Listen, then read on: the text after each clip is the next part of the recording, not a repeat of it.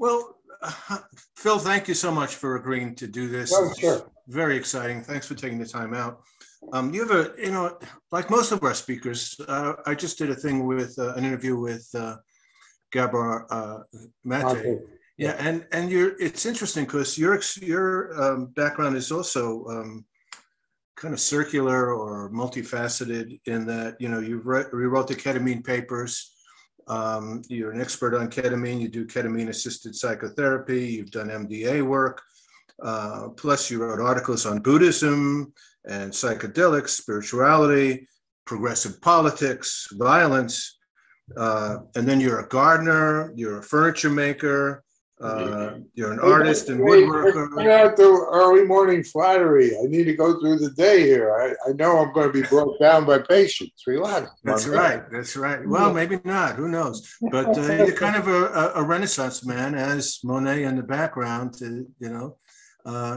So with all of that, how does that integrate in terms of ketamine treatment? The Buddhist background, the connection. Well, there's a broken evolution that really started. It really started way back with Louis Levitt in the turn of the millennia of the 20th century, who began to really write using a mescaline, which Hefter, that's where the Hefter name comes from for the foundation, which I was a founder of. The Hefter, Arthur Hefter synthesized mescaline. He took it out of, I think it was peyote, and it became fairly much of a rage in Europe. And people began, we know that Picasso tried it, for example. And there's a long history of not just psychedelic use, but beginning to see psychedelic use as transformative. It goes way back, and that certainly continued with, Poe Graf in the Maryland Psychiatric Group. And I got into it in '83 with Sasha Shulgin through The Secret Chief, who was, there's a wonderful book by Myron Stoller around Leo Zeff. So Sasha, I was in the early research group with Sasha. I'm sorry, the late part of the research group. So Sasha Shulgin would make chemicals and then taste them up. And they would be analogs of things we knew. For instance, MDMA was synthesized and patented by Bayer in 1912 or 1914. There's I didn't know that. Opinion. And so when Sasha was looking at the phenethylamine moiety, well, much like there is a tryptamine moiety, the central moiety chemical constitution is phenethylamine. He began to run all kinds of analog experiments, and he developed 2CB, MDA came out of him. MDMA was rediscovered as part of this workup. It had never been really tasted, as far as we know. That one guy thinks he has found notes that say it was tasted. It was bulked in with a weight reduction thing around methamphetamine, because that's what the Germans were using, and that's what led to the Nazi Blitzkrieg being so effective, was the use of stimulants and cocaine, but particularly methamphetamine, for the great warriors who just never slept and burnt out, but swept through Europe while everyone else was sleeping.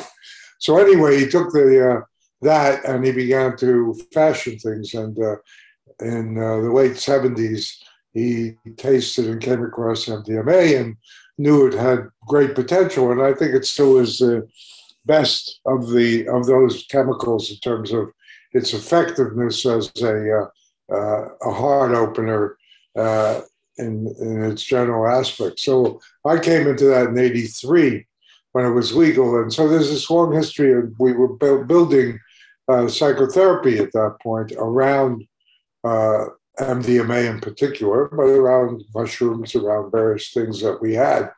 Some things hadn't been introduced yet, like 5-MeO DMT. I was in the first group that did that, that we know of, which was in 1985 at Esalen. So what my interest was always, Richard, is as a therapist. I've always been a therapist since I was in med school at Bellevue. And uh, I felt the revolutionary promise of the MDMA experience because it changed the whole nature of relationships within the therapeutic structure. And I became a real advocate of one of the early people in that and writing about it.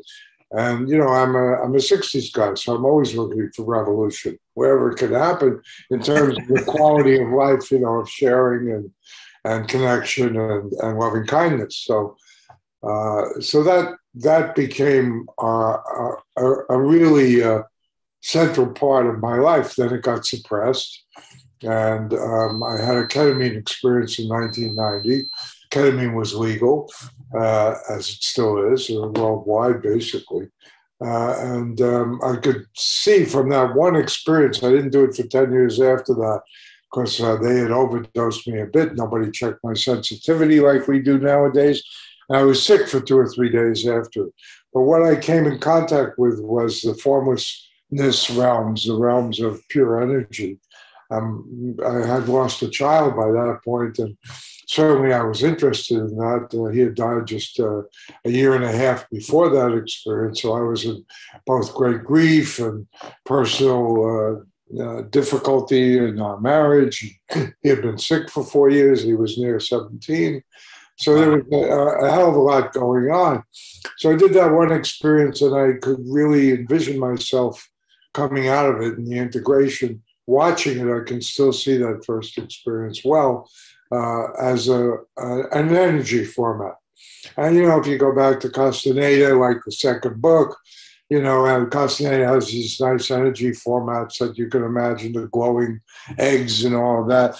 And people were working in Reiki and all kinds of energy formats, which I tend to be a rationalist and an evidence-based scientist kind of guy. I could see that along with my nascent interest in Tibetan Buddhism, that this was really a way to help people move out of their own way and into ego dissolution. So around 1999, I resumed. And at that point, with a group of males, my friends who have still continued and shall remain anonymous, some of whom are well known. And we've been a group for 22 years. So I had voluminous. We started off as an ayahuasca group, and we morphed towards ketamine in a variety of shapes. And so I began to have a lot of experience with ketamine personally, and I began to use it in small numbers with people who I thought would benefit from it, since it was legal. Did it out of this house, actually. And then I decided that this was really a therapeutic venture as an assisted psychotherapy. So I've never seen this as disembodied from the therapy. And at that point, we had the MAPS and Hefter and USONA, and later the unmentionable Compass groups coming together to study assisted psychotherapy. And I did an MDMA study here also with life-threatening illness with MAPS.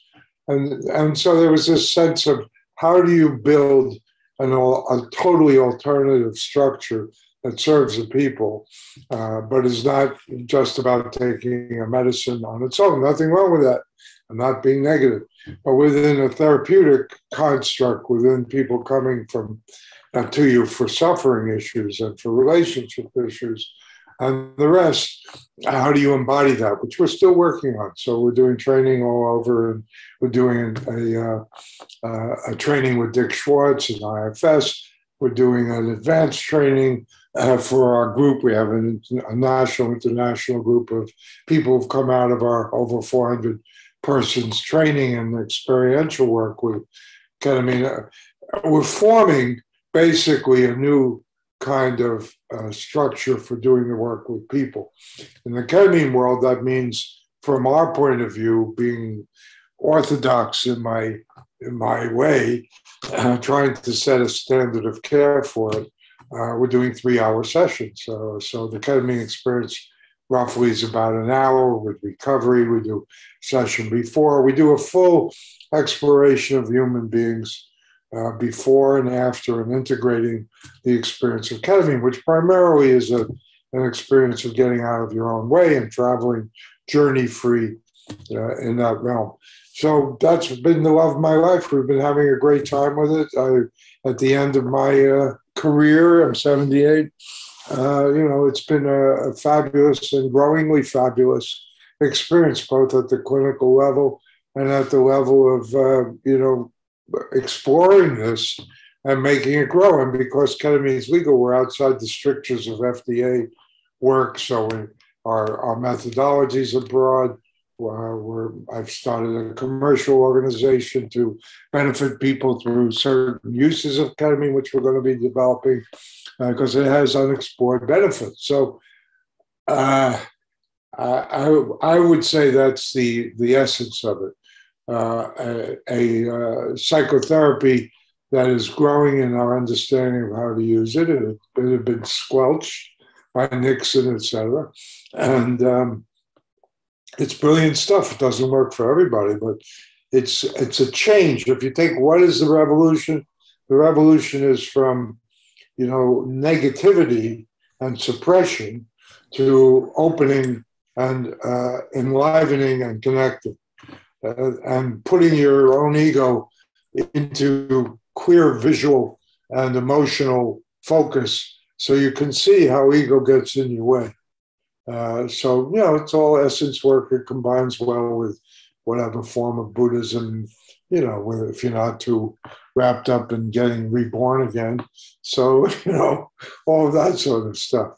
And, lately we've been working at Menla Retreat Center in the Catskills, and Bob Thurman has become a very close buddy and friend. And so we're in the brilliance of his mind. And, he's a bit of a different stripe than my secular Buddhism, but he's remarkable. So there's an embrace. We're doing dieta with it. We just did a program on how you put ritual diet, which is called dieta within the ayahuasca preparation, into it. How do we make this an unfolding, sacred, differentiated kind of experience for human beings so that they grow and that their suffering diminishes? And it's not always successful, but it's overwhelmingly successful. It's not one time, it's hard work.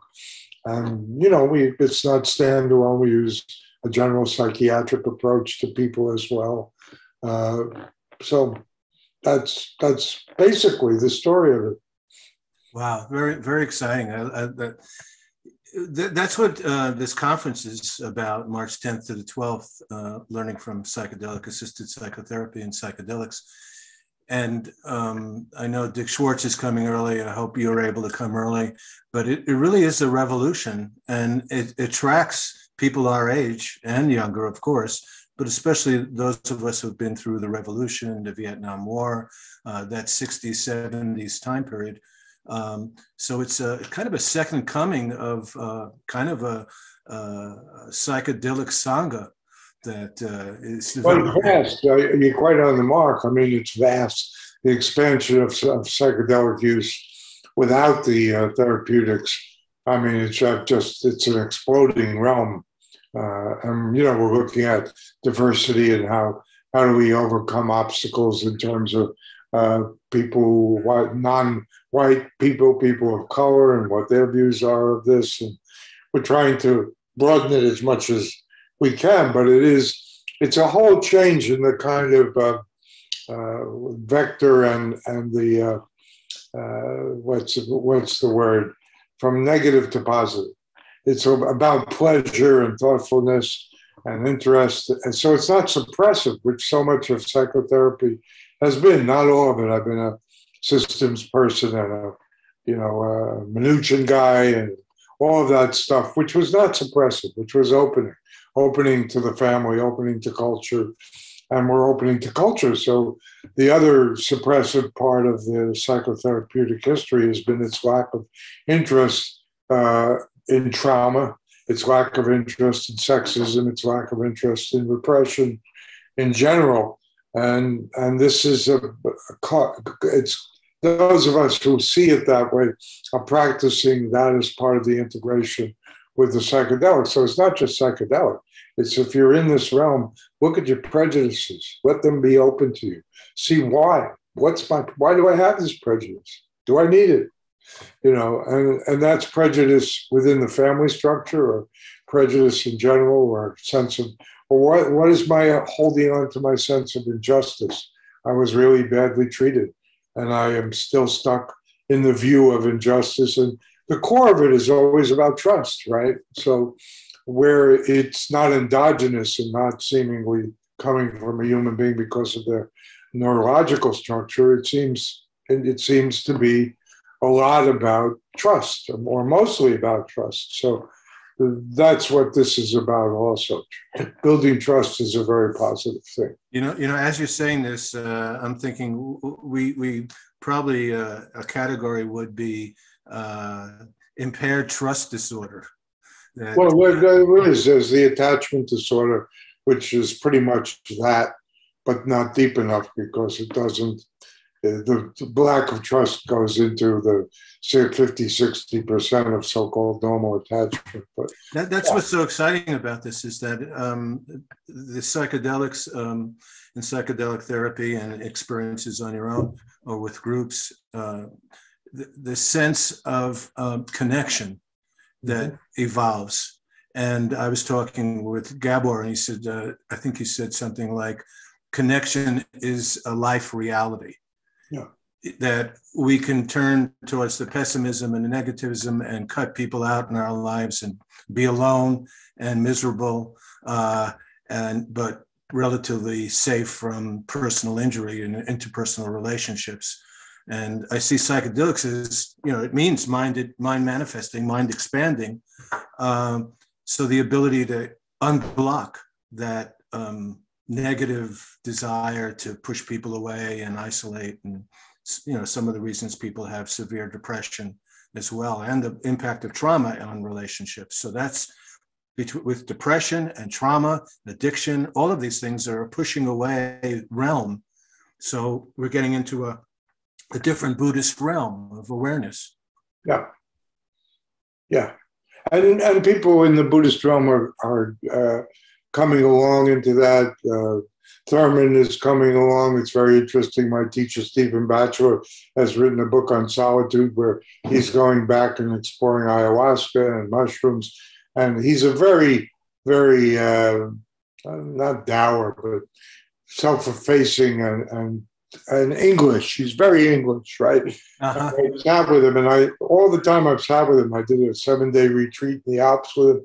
He never once spoke of his psychedelic experiences, but they were extensive as a young man. And he's coming back and exploring them again. I'm not sure the extent of his embrace, but the extent of his exploration is there, and he's out. He outed himself. And you see a lot of that happening. We did an issue in Tricycle a long time ago, a few years ago, about the difference between intoxication within the Buddhist framework and mind exploration. And Jack and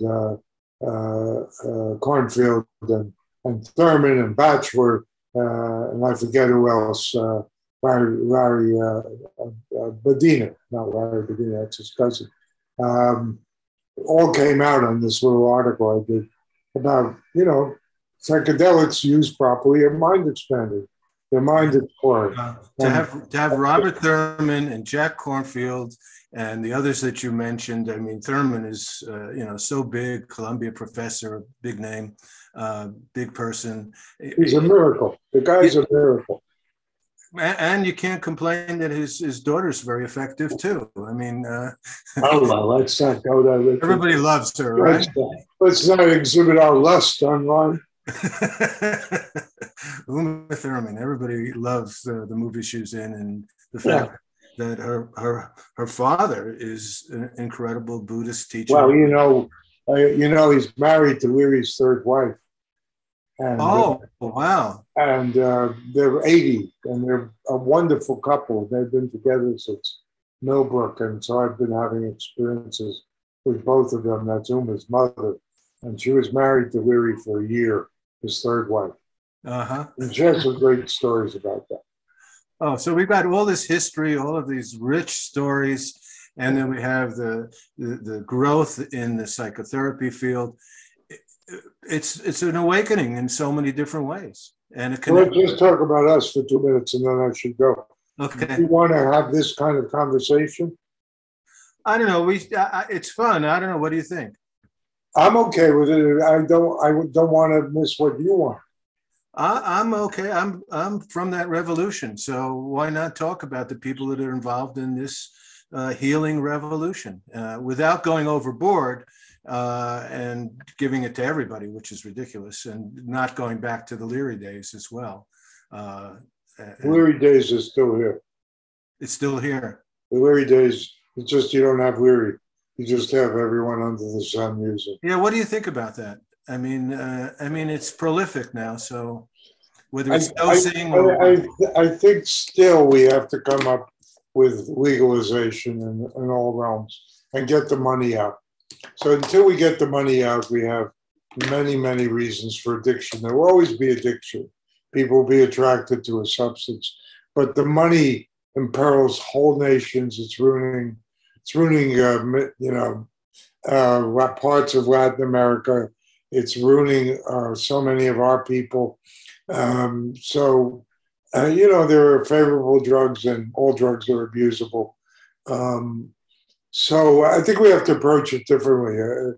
We do have to legalize. The war on drugs made everything pop open into the worst way and made people underground to go to jail or the rest. So if we legalize and provide support, education, and the problems of adulterated products and new things on the dark web coming in with no real vetting and people getting harmed by that, all that's money driven.